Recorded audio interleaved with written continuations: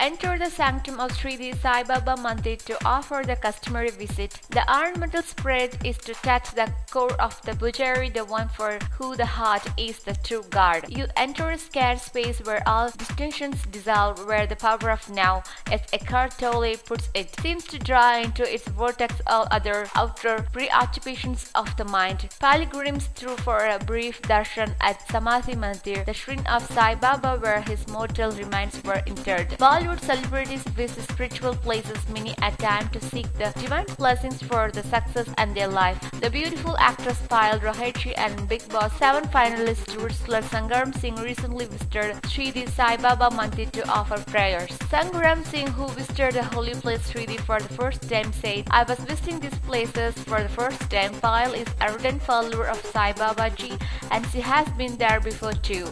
But it was my first time. I felt great and blessed with my visit there.